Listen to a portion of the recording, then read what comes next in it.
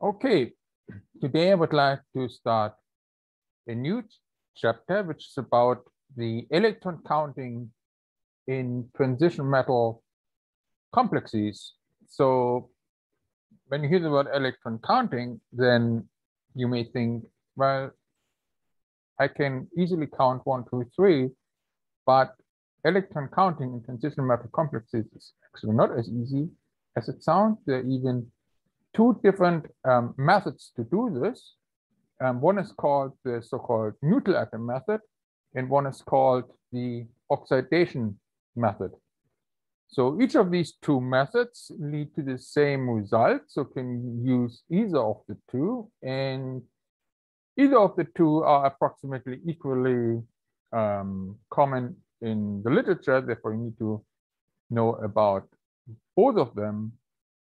Each of them has certain, advantages and disadvantages. So whichever one is your favorite really is a matter of personal preference, but because they're equally common in the literature, you need to know about both of them, and you basically have to be able to apply both of them correctly. So what are the two methods? So the first one is called the neutral atom method. And as the name says, we treat each fragment in the transition metal complex as neutral fragment and count the electrons of the neutral fragments and then add up the electrons. So that pertains both the transition metal as well as the ligands. So that means that the transition metal is being considered a neutral atom, and all the ligands are also considered to be neutral ligands. So what are the exact steps that we have to apply in this method? So the first one is that we write down the number of electrons in the neutral atom valence shell, which corresponds to the group number. Okay, and within the transition metals, the group number varies between 3 and 12. Therefore, we can have between 3 and 12 valence electrons to consider.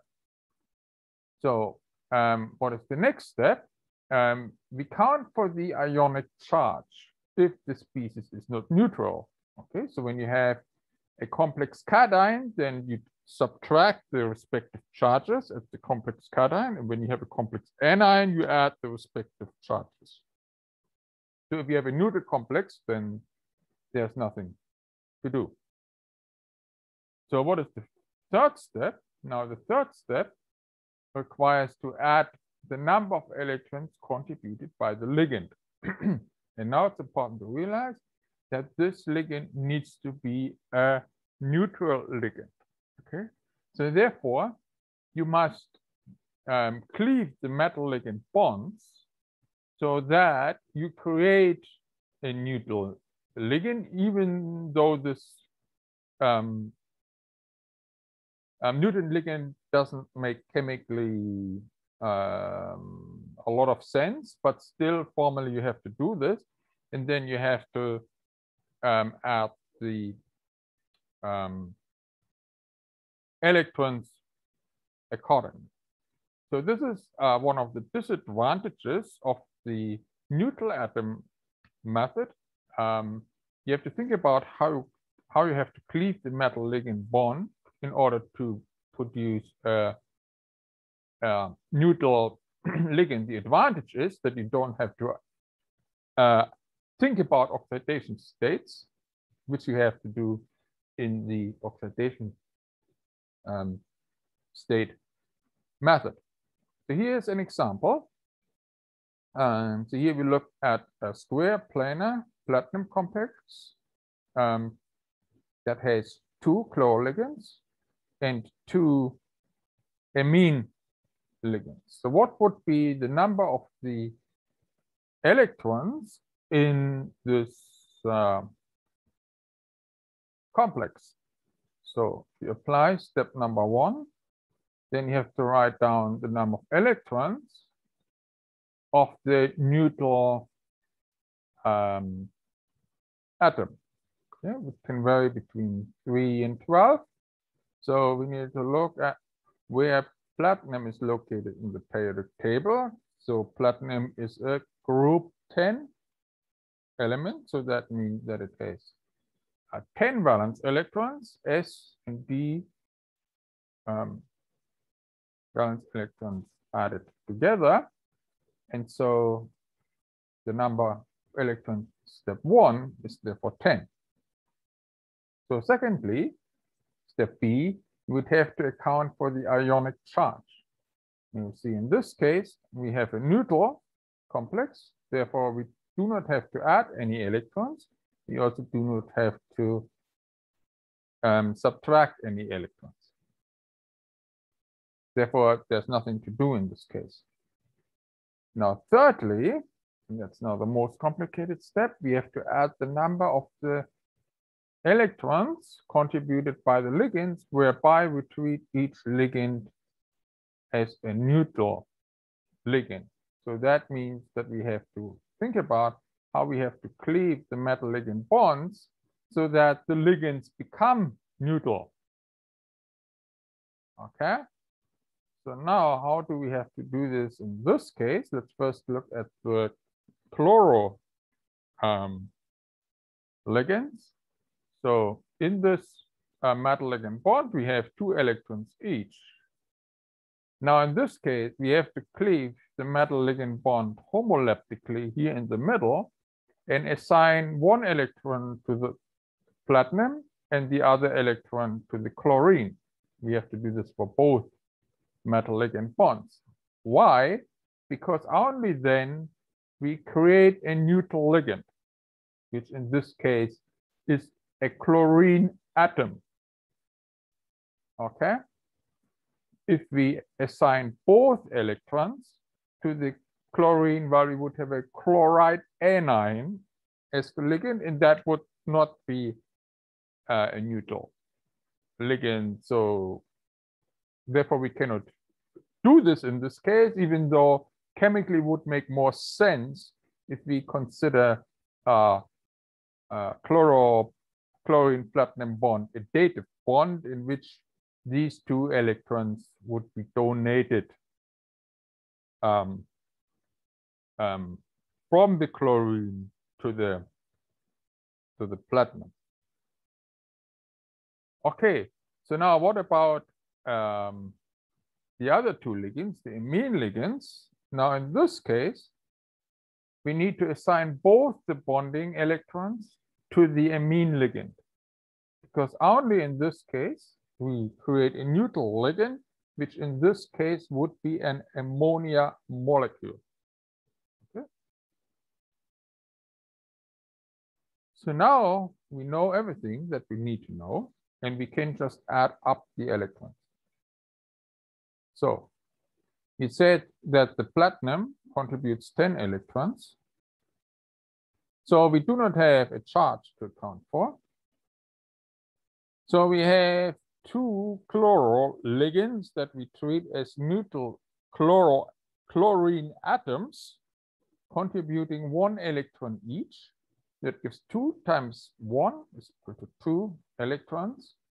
And then we have the 2 amine ligands that, as we previously said, contribute 2 electrons each, and that gives 4 electrons. And then this gives 10 plus 2 plus 4 is equal to 16 electrons.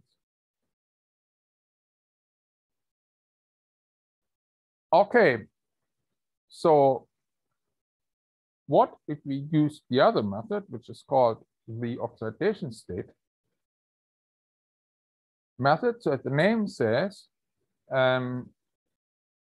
this method assigns the metal an oxidation state and counts the electrons accordingly.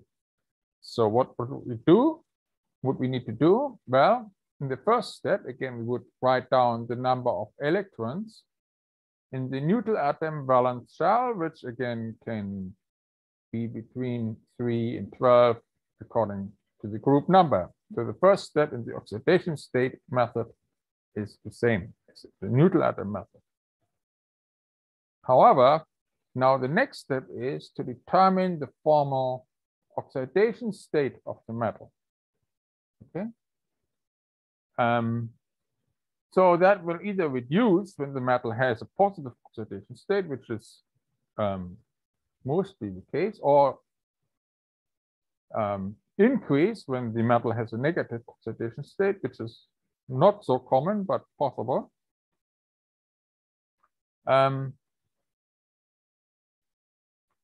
So increase the number of the electrons contributed to the metal accordingly. Okay.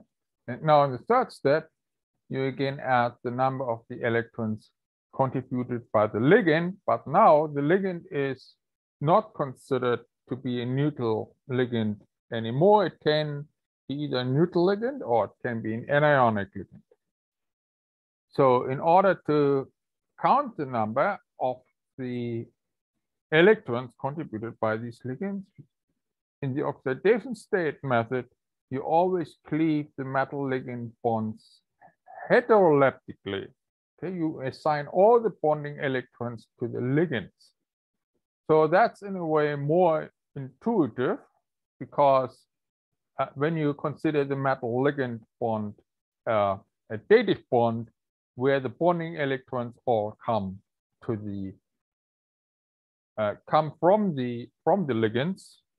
So that's an advantage of the oxidation state method. The disadvantage is that you have to think about the oxidation state first. So now let us apply the oxidation state method to the same molecule. So first of all, we need to write down the number of electrons in the neutral atom. So we have again a platinum, so the number of electrons would be again 10. So next, we need to determine the formal oxidation state of the metal.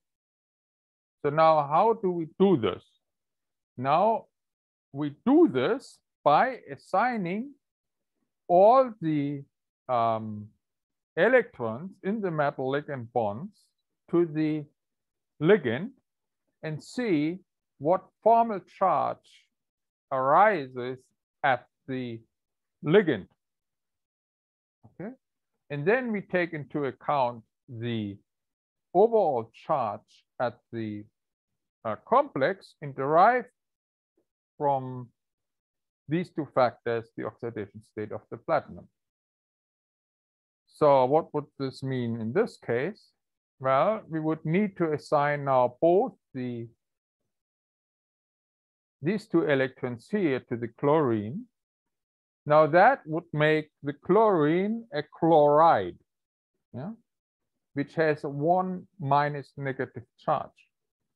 So we have to account for 2 negative charges at the chlorines. Now when we look here at the amine ligands, then when we assign both electrons to the amine ligands, then that produces neutral NH3 molecules that do not carry a charge. So now you see that our complex doesn't carry a charge overall. It's a neutral molecule. So therefore, in order to account for the 2 negative charges here at the chlorines, the platinum must carry a 2+ positive charge so that the overall complex doesn't have a charge at all. And that means that the platinum must have the oxidation number +2. So now you have determined the oxidation number of the metal, and you subtract now 2 electrons accordingly, because the platinum is the oxidation state +2.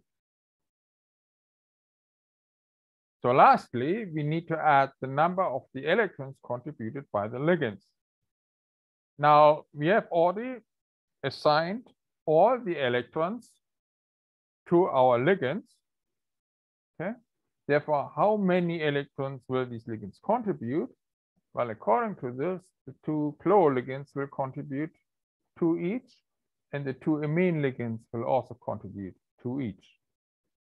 So that gives overall 8 contributed ligands and 8 contributed electrons coming from the ligands. Okay, so now let's sum this all up. So now the platinum, I'm sorry, this is a typo. Here we have a palladium. So the platinum has 10.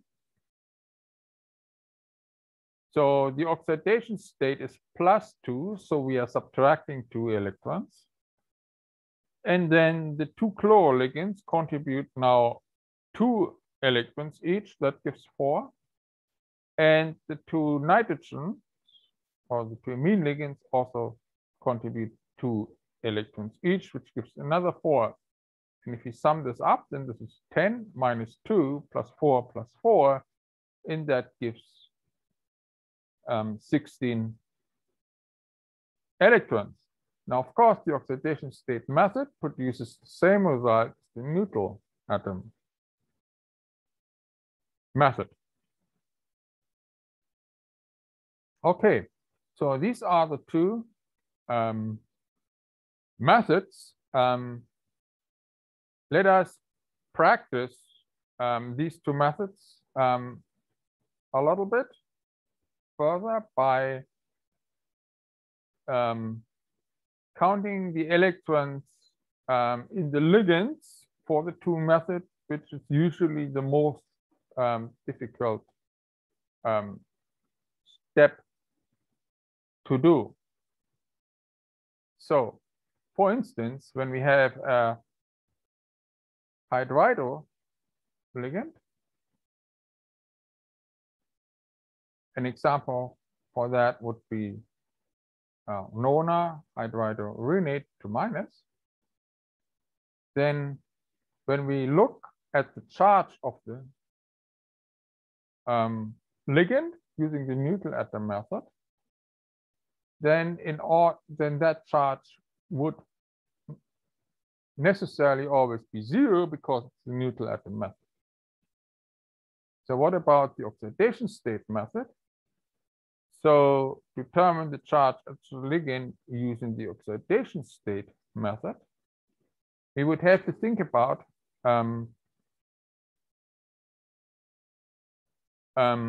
what charge at the ligand do we get if we cleave the metal ligand bond heteroleptically.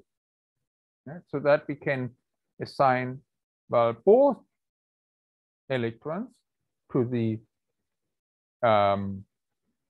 hydrogen, and you see that this produces an H minus anion, and therefore, well, the charge at the ligand would be -1. Okay, so now what about the number of electrons contributed? So for the neutral atom method, we would have to think about, well, how do we have to cleave the metal ligand bond so that we are creating neutral fragments? So now in this case, we see that we have to cleave the metal ligand bond in the middle, okay, homoleptically, and that produces then an hydrogen atom, okay, and then the number of electrons donated is consequently 1. So what about the oxidation state method? How many electrons are donated? So we previously saw that we have a heteroleptically cleft bond. So we have an H minus anion, and that H minus anions would then contribute both electrons to the bond. So 2 electrons would be contributed. Okay, now a few more examples. Let's say we have a fluoroligand, An example for that would be hexafluoroplatinate. What would be the charge in the neutral atom method? Well, in the neutral atom method, as the name says, the charge is always 0. So what will be the charge at the oxidation state method? Okay. So now in the oxidation state method, we always cleave the bonds heteroleptically and assign all the bonding electrons to the ligand. So what do we produce? Well, we produce a fluoride anion, and therefore the charge is, well, -1. So now how many electrons are donated in the neutral atom method? Now, for the neutral atom method, we said that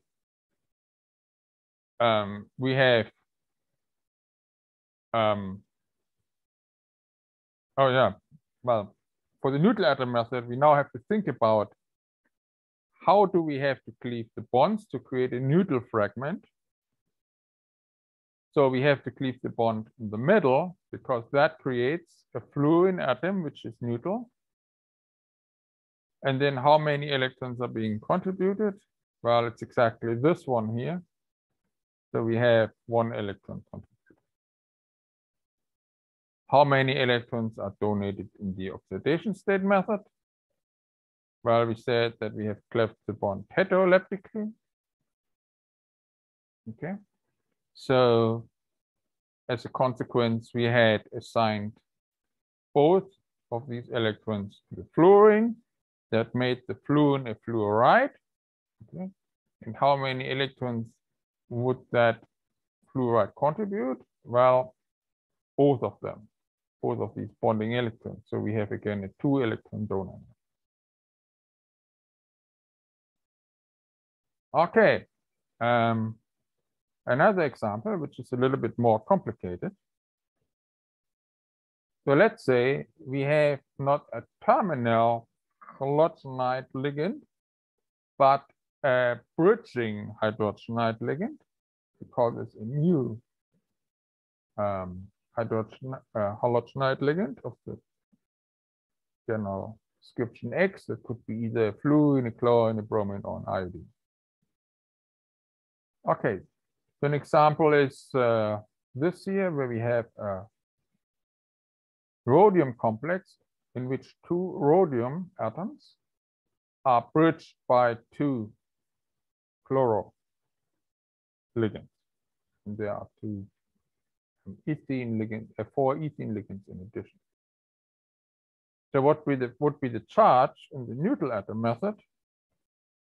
In the neutral atom method, the charge is always 0. What would be the charge in the oxidation state method? So we can determine this by cleaving the metal ligand bonds heteroleptically. So now in this case, you have 2 metal ligand bonds, and you have to cleave them both heteroleptically so that you can assign all the bonding electrons to the ligand. So now which species would that create? Well, you see that this will create a chloride anion. So what is the charge? Well, the charge is -1. So now let's think about the electrons donated. First, in the neutral atom method. So in order to determine the number of electrons donated, we need to see, well, how do we have to cleave the metal ligand bonds to create a neutral fragment? So in this case, you have 2 metal ligand bonds to consider. Okay. So now how do you have to cleave them? So you see, in this case, you need to cleave 1 bond heteroleptically, and so this one heteroleptically and this homoleptically to produce a neutral chloroatom. Okay, so how many electrons are contributed? Well, it's this one and it's these 2. And well, that's overall 3. So in this case, we have the chlor ligand to be a 3-electron donor. What about the oxidation state method? So in the oxidation state method, we said we cleave the bonds heteroleptically. We have determined this order over here. This is just repeated over there. And we said that, well, according to this, our ligand is a chloride ligand. So this chloride ligand would now contribute, well, these 1, 2, 3, 4 electrons. So we have a 4-electron donor in this case. Okay, here's an example, which is an alkoxide ligand. So for instance, that alkoxide ligand can make a hexa alkoxy parate to a minus cation, anion. So the number of charges in the neutral atom method would be 0, as always. The charge in the oxidation state method would result when we cleave the bonds heteroleptically. In the oxidation state method, we always cleave the bond heteroleptically. That produces an alkoxide anion, and the charge is -1. So what about the number of electrons donated? In the neutral atom method, we need to think about, well, how do we have to cleave the metal ligand bond to create a neutral fragment? So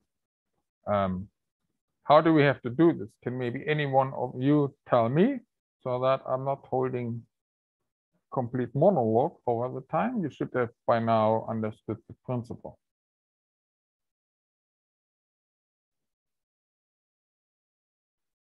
Can you cleave it homolytically between the 2 electrons?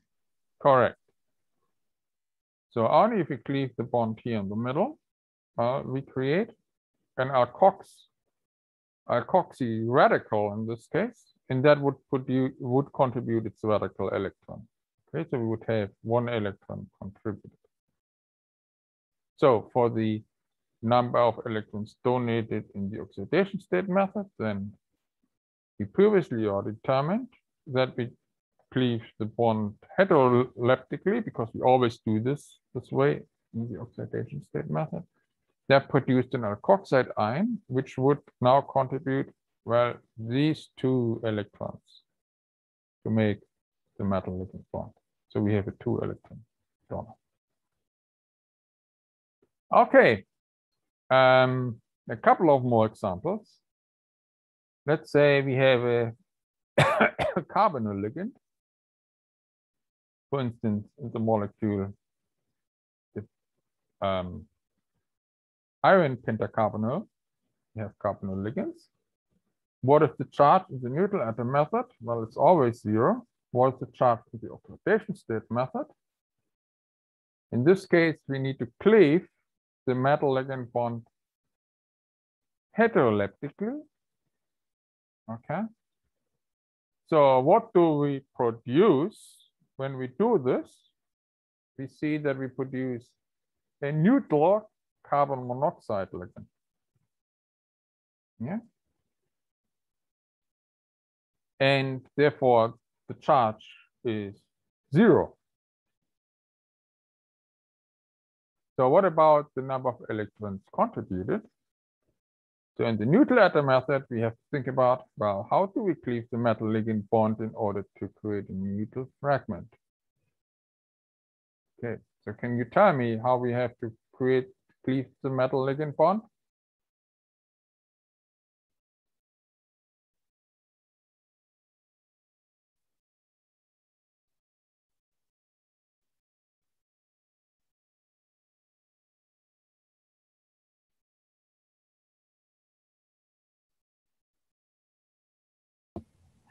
Heteroleptic. Sorry? Heteroleptically. Yeah, correct. So in this case, we cleave the bond heteroleptically. Actually, there's a mistake.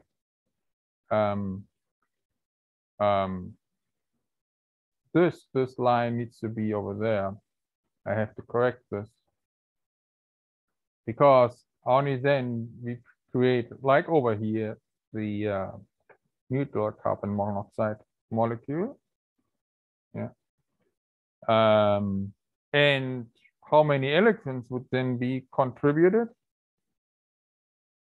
2, right? These 2 electrons. So note that in this case, you have a negative formal charge at the carbon, okay? But it's not the formal charge at the donor atom which is deciding, but the overall charge at the ligand. Okay? So that negative formal charge here at the carbon is actually compensated by a positive formal charge of the oxygen, and that makes the ligand overall neutral.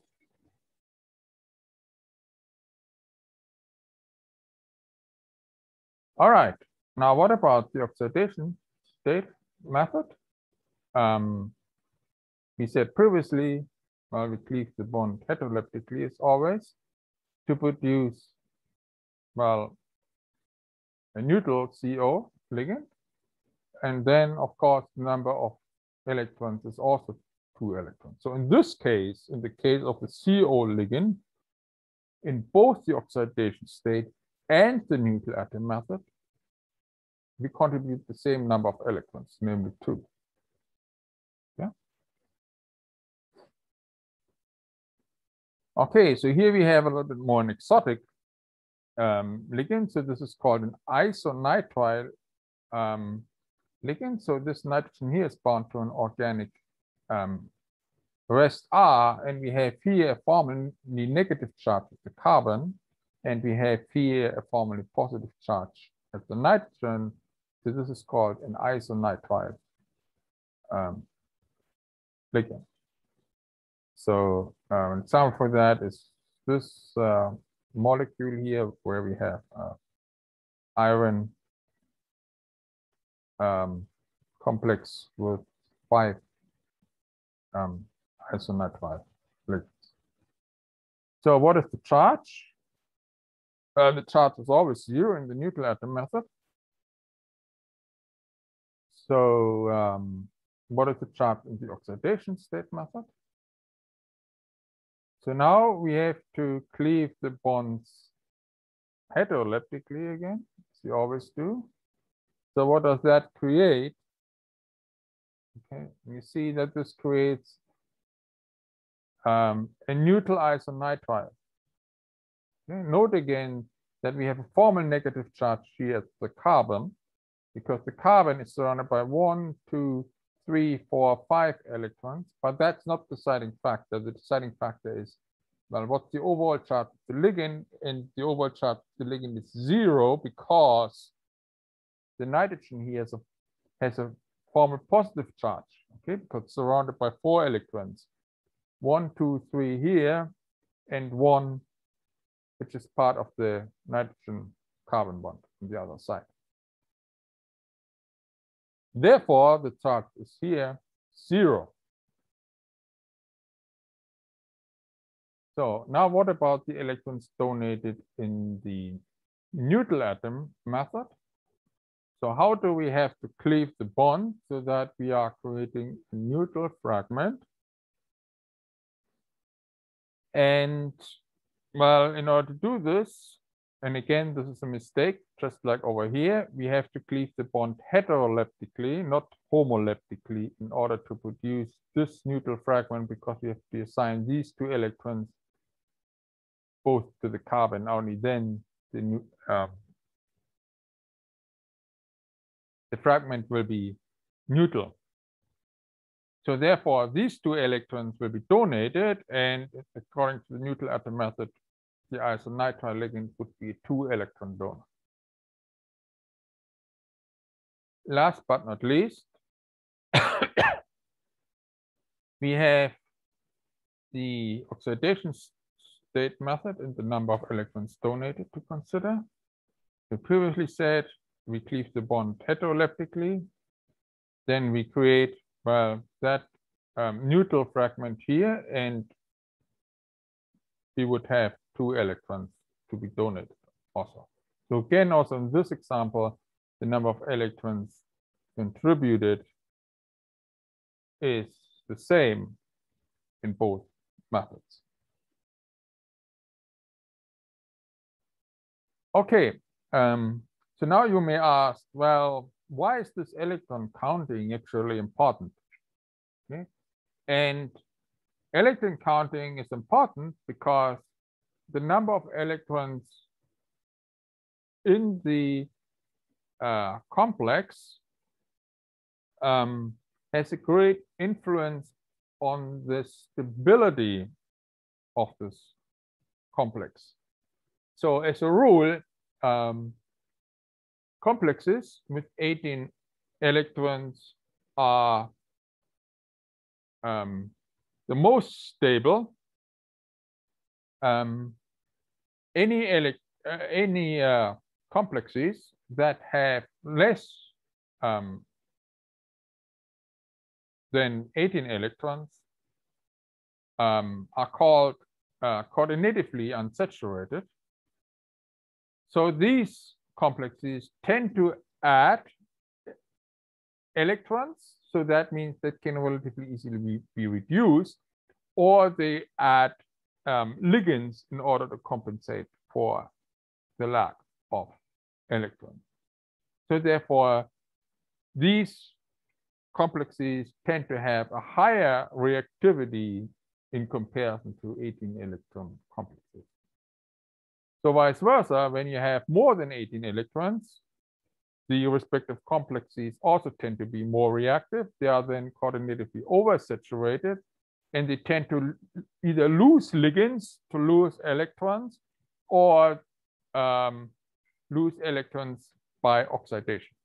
Okay, so both is associated with enhanced reactivity. So the 18 electron rule is called a rule because there are, well, many exceptions to them, but one can also explain these exceptions in many cases. So for instance, there are many exceptions for group 3 and 4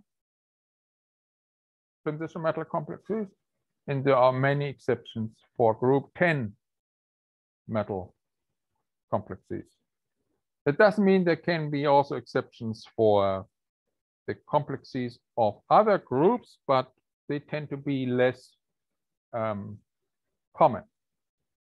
So let us think about why group 3 and 4 metal complexes tend to violate the 18 electron rule. So let us look at this compound first, and let us determine what is the number of electrons in this complex. We can either use the oxidation state method or the neutral atom method. So for instance, let's start out with the neutral atom method. So the first step would be to determine the number of valence electrons the metal would contribute.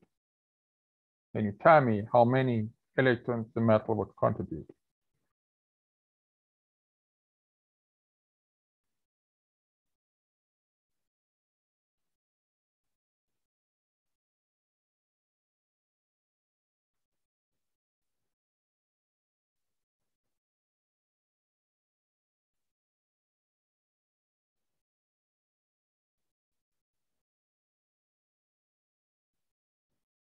So in which group is the titanium? It's group 4. Group 4, then how many electrons do we have?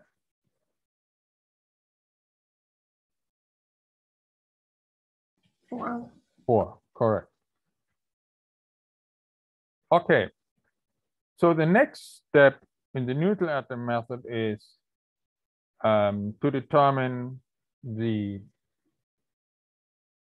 charge at the complex and then add and subtract electrons accordingly. So we see that this complex is a neutral molecule. So we don't have to add or subtract any charges. So therefore, step 2 is easy. Now step 3 requires that we determine how many electrons the ligands add. So therefore, you have to first think about how do we have to cleave the metal ligand bonds in order to create, well, a neutral ligand. Can you tell me how you have to cleave it?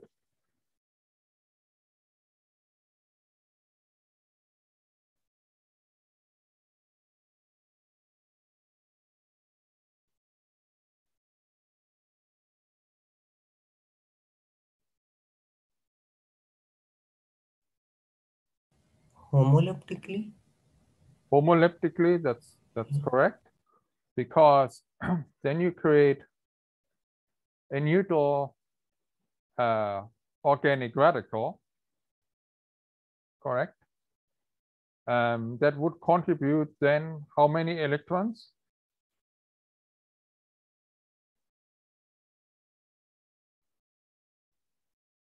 Four. Well, overall, there would be 4, but each ligand would contribute 1, right? And because we have 4 ligands, we would contribute overall 4.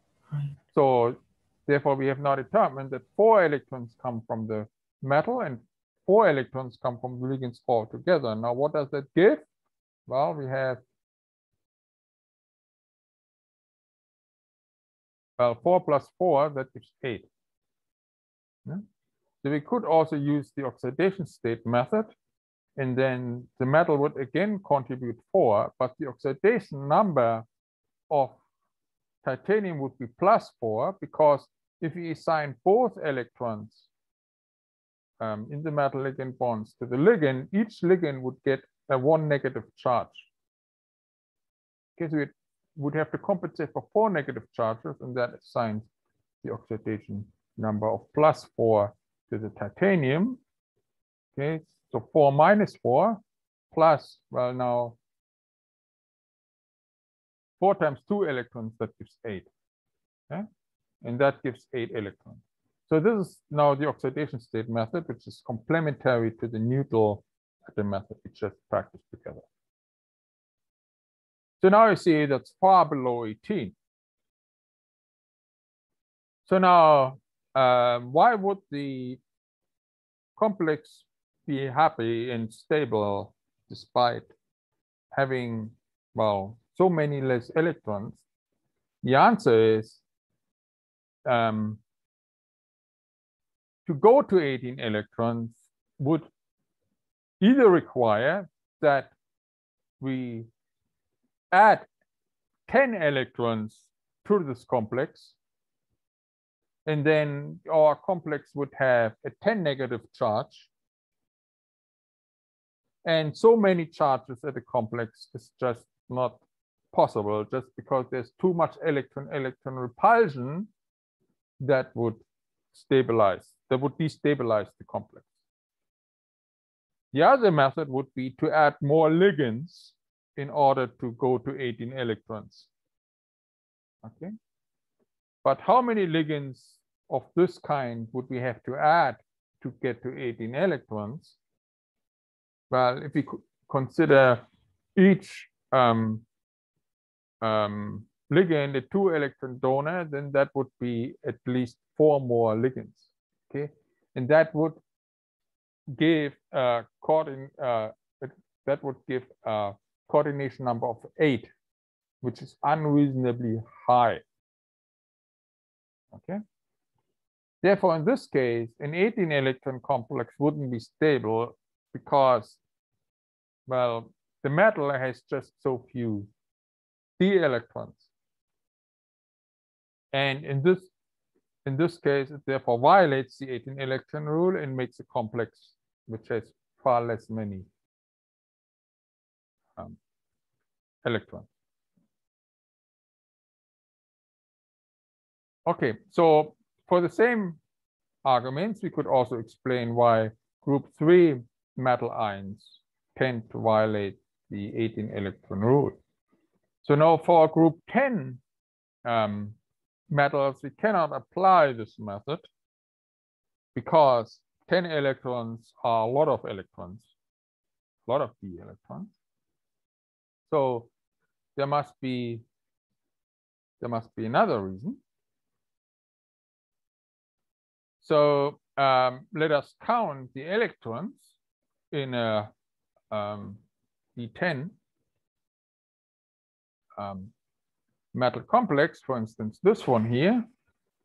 So we encountered this complex order previously, and we said, well, we have these two amine ligands and we have these two chloro ligands. If we apply, for instance, again, the neutral atom method, these chloro ligands would contribute 1 electron each. These amine ligands would contribute 2 each. That would give 6. And the palladium is a group 10 metal that would contribute 10 electrons. So that would give 16. Okay, so we have 10. There's no charge. The electrons at the chlorine would be 2. And the electrons by the ligands would be 4 overall, that would give 16. So now, in this case, we can explain the violation of the 18 electron by the shape of the complex. So group 10 metals with D8 ions, as we said before, tend to make the square planar shape. And in square shaped complexes, there's a tendency that 16 electrons are favored over 18 electrons. So why? This is not immediately clear. We would have to look more closely at the bonding within complexes in order to understand why certain complexes like this one prefers 16 electrons, for instance, over 18 electrons. So in order to do this, we need to look more closely into bonding theories for coordination compounds. And this is now what we were looking at next. But I see we are at the end of the class today, and we'll start with bonding and coordination chemistry then in the next class. But for now, we can stop the recording.